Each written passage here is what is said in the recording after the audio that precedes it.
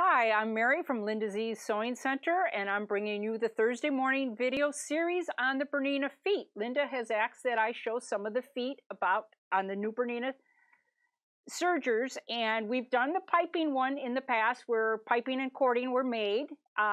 We've also done with a zipper, I believe. Today we're going to do the gathering foot and also an attachment. I've got an extra special treat. So the gathering foot is like this.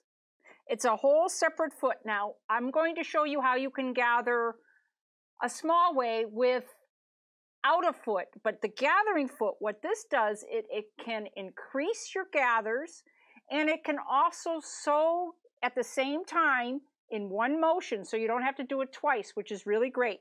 It can gather your fabric and sew it onto a secondary piece of fabric. So for all of those who made dust ruffle skirts growing up, I used to help my mom. She did it in 2 or 3 different steps. We didn't have the serger capability with this little foot. So what this foot looks like is it'll be working with your overlock. All right, so we've got our needle hole positioning there. But you've also got, you can call it a separator. You can call it a flap.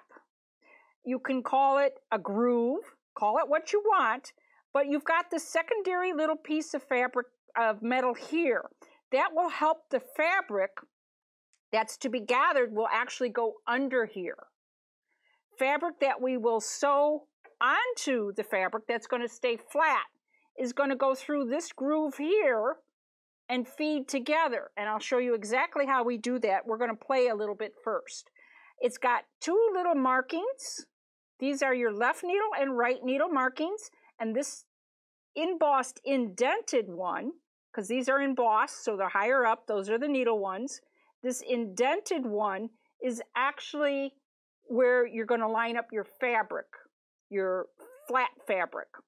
So I want to show you how we can gather first with the normal everyday foot.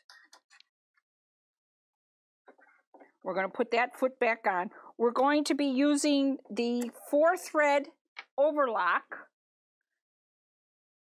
And I'm just going to change ahead of time. My stitch length, I want all the way up to a 4.5, as high as it goes. And I want my differential all the way up to a 2. My cutting width is on a 6, so that's good. I do want to cut off maybe a 1/4 inch while I gather. Now, with some machines, and you have to kind of play with your machine, that's enough that you can gather at that setting. It's got also the ability to change your stitch length, and I want to take my stitch length up almost to an 8. Now watch. I'm starting to gather. So remember and play. Now, I'd rather gather and serge all in one, because if I was going to take this piece of gathered fabric, and by the way, we started at this length and we ended at this length. So my ratio on this, if we stretch it out, is more than a 2-to-1. It's dependent on 2 things. It'll be dependent on my foot when I put on my gathering foot, or it's dependent on the tension that I increased on my left needle and my right needle.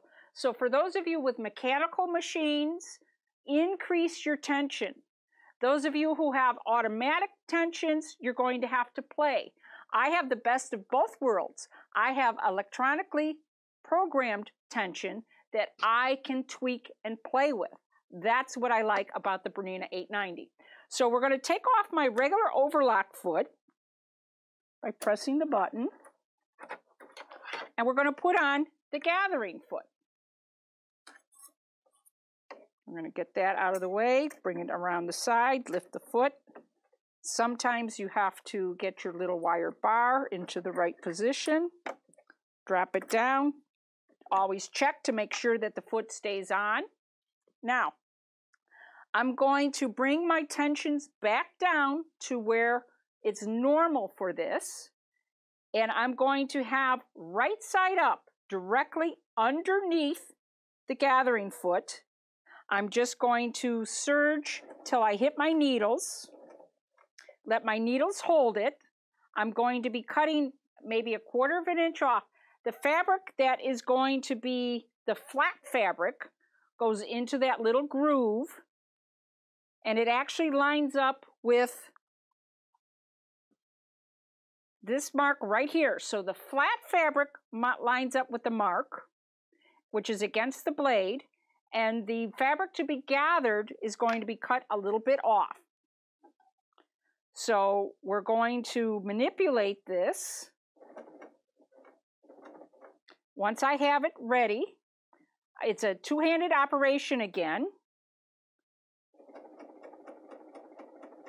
So you can see it's starting to gather. Now, on my particular machine, on the 890, I'm at 4 and 4 for my needle tensions. I don't have to change it.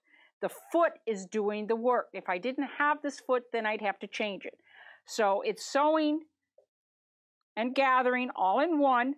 I'm going to guide this with my top hand and pull this with my bottom hand. The top is staying flat. The piece to be gathered is gathering.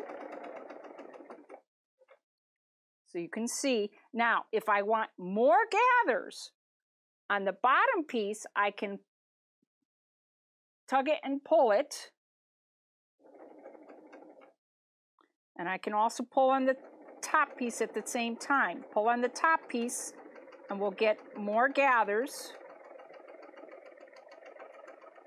So what works for me, and I don't know if you can see this, is my hand here is going to manipulate and pull. So manipulate and smooth while I'm pulling on this fabric on the top. So this hand is manipulating this fabric here, the pink fabric, so that only about 1/4 of an inch gets tugged, cut off. I'm tugging gently on this fabric, the straight fabric, because that will help control, believe it or not, your bottom fabric. And then I'm going to serge off.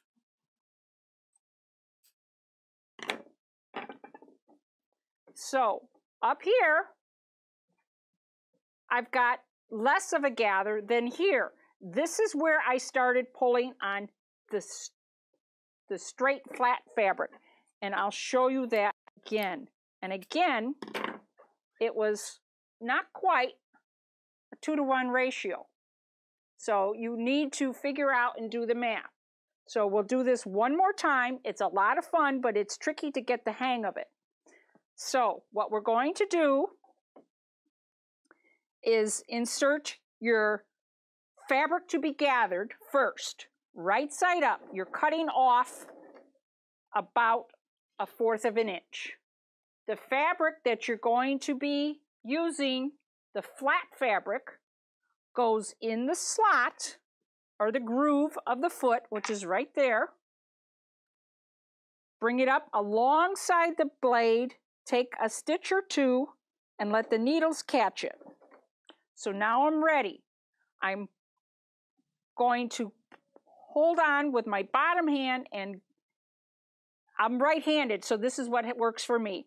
I'm going to control that and cut off, and I'm pulling on this at the same time. I'm guiding this and making sure that the bottom fabric, and the more I pull on the top fabric, the more the bottom fabric will gather, which sounds strange, but that's how it works. And I moved my bottom fabric a little bit too far, but that's okay. This is practice.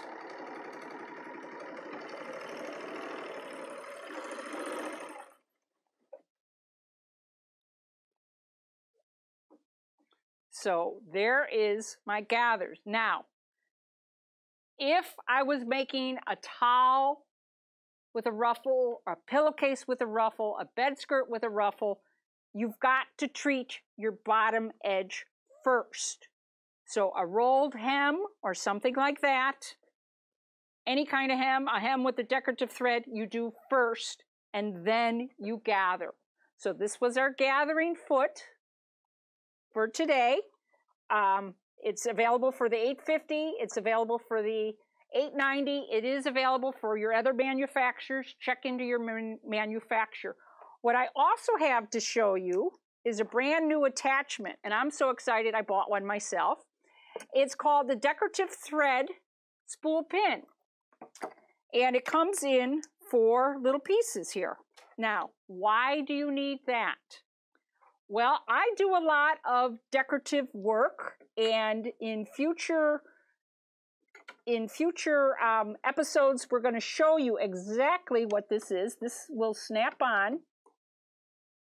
It fits into the groove and snaps on, and you can get multiple spin holders.